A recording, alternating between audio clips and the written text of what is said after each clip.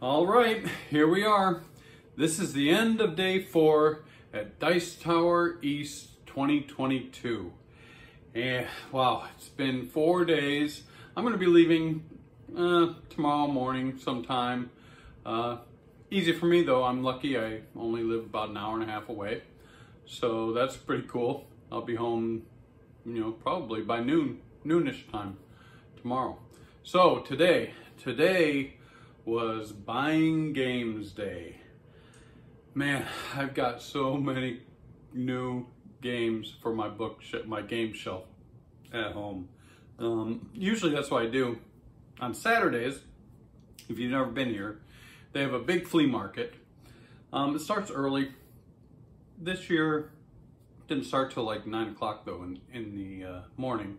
So I got down there about 7:30, 7:40-ish, and I'll tell you, I got in line. There was already 100 people in line, and it wasn't even opening up till 9 o'clock. But the line moved pretty fast. When it finally got to 9 o'clock, got in there, and man, I picked up some good games. I usually use the flea market to pick up games, like older games that I just don't have in my library of games, or, something maybe that I can just get, it might be a little used or something, a little cheaper. But I got some good ones, some ones that I've really been looking forward to getting for quite some time. It's either hard to find or they're crazy expensive online. For instance, there's one game I picked up that was being sold on the game floor, and I got it at the flea market for half of what they were selling it for, and the guy had only played it one time. So I got lucky. I got some really good games. Then I went back out to the dealer section, bought a couple more games. I got lucky. I was looking at this one game, very expensive, a lot of miniatures. I love my miniatures. And they let me roll a 10-sided dice, and I rolled a 10. And the lady was like, "You gotta be kidding me. You're only the second person during the whole con to roll a 10. 10 gave you 40% off of your entire purchase." So I bought everything for that game, pretty much. I didn't buy the expansion, but I got all the miniatures, I got a play mat, I got the game, I got some promos with 40% off. So that was pretty cool. I also bought a couple other games at Portal Games. I got 20% off that. I got Ignacy to sign. He's the developer, the maker of the games, and I got him to sign 2 of my games for me. Then I went over to another little booth, and this was great. This is just a couple that I met, this young couple. They're really, really super nice. Nicest people I've met, holy cow. And she was so nice. She just took the time to explain a lot about the game. And then he came over, and I'm gonna talk about this a little bit later when I show you the game, because it's actually the only game I played today. But I got to talk to him, and we talked about everything. He talked about designing the game and how he wanted it to be kind of like an everything game, where it's cooperative, it's competitive, and it's really, really meant for solo play as well. He says that's where it really shines. So that's right up my alley. I can play solo, or maybe if I can talk my girlfriend into it, maybe I can get her to play it. But he signed it for me. We ended up talking about all kinds of stuff. Philip K. Dick, Alan Moore, movies, Tron. Oh man, we talked about all kinds of stuff. Just the nicest people in the world. They've started their own game company. He made the game. His brother did the artwork for the game. Really cool. I'll show you that game in a little bit. And wow, that took most of the day. And wore out my wallet pretty much. I'm gonna do a full game haul once I get back home in a couple days and show you all the games that I got while I was here. Pretty cool. Just more games to put on my shelf that who knows if I'll ever get to, if I'll ever play. But I'm gonna try to be doing some videos really quick for these. So, especially this game that I'm going to show you next. But I just wanted to say it was great. Thank you for watching, those of you who watched. I'm having a blast. I had a good time. and it was nice to be back into a convention. It's been 2 years, you know, that I've been, nobody's been able really to go to this convention, so it was really nice. All right, I'm gonna go show you a couple pictures and do another voiceover showing you the game that I picked up and I played today. All right, thank you very much. All right, here's a cool picture of Ignacy.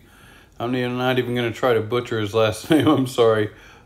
He's the designer, one of the designers for Portal Games, and he designed this Batman Everybody Lies game, and I was lucky to get him to sign it for me. He also signed my copy of Robinson Crusoe for me as well. And yeah, really great guy, really nice. I hope you check out Portal Games and Ignacy's work. All right, here's a look at the cover of the game I was talking about. So they're calling their game company Familiar Games, and they're out of Athens, Georgia. And this is the game. This is Mageling, designed by Joseph Butler and illustrated by his brother, Charles Butler. You can also see down here at the bottom, I got him to sign the game for me. It is a 1 to 4 player game, but like he was telling me, it's really geared towards a solid single player, you know, solo player game. Here's the game I have set up, getting ready to play. You can see for the solo, you actually have 3 rows of cards. When you play with the, you know, the competitive, you can play up to 4 players. You don't actually have that top line there. You just use the other 2 lines.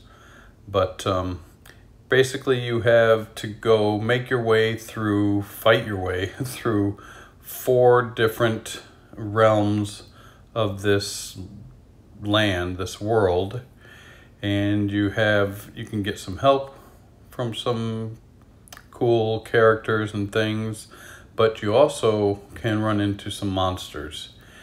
And what you're trying to do is basically make your way through the 4 lands before all the energy that is in the tree there, the main tree on the top, goes away. And once you lose all the power, the tree dies and you lose the game, unless of course you've fought your way through those 4 land areas before the tree dies.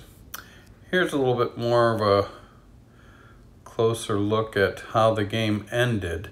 It is a very, very difficult game, especially at first. I've only played it a couple times now, and I've not won. I've gotten to the 3rd and 4th area, the zone, but I just haven't been able to grok it yet. I haven't been able to figure out a way to win. But he told me it was actually very hard.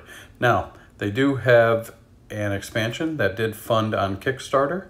I'm gonna have to late enter to get this expansion, but he says it makes it even harder. So, but it adds a lot more to it. There's a play mat and playing pieces, all kinds of stuff. I really can't wait till I can get my hands on the expansion as well. Just playing it this couple times, I'm really enjoying it. Really love the artwork. It's a beautiful game, really well made. I can't wait to get the expansion and delve into that. I can't wait to get this home. I'm going to play it a couple more times and then do a playthrough video just to show y'all the game, how it's played. And I think you'll be searching it out and looking for them too. Of course, you can find them online at Familiar Games and contact them. This game was not very expensive, but really, really well made. I love the cards, the artwork, everything. All right, guys, I hope you enjoyed these videos. When I get home, I'll be doing a complete game haul of all the games I purchased while I was here. Show you all those. I'm excited to get those eventually to the table and get some playthroughs filmed for y'all. All right, I hope you enjoyed these videos. Have a good day. See you later.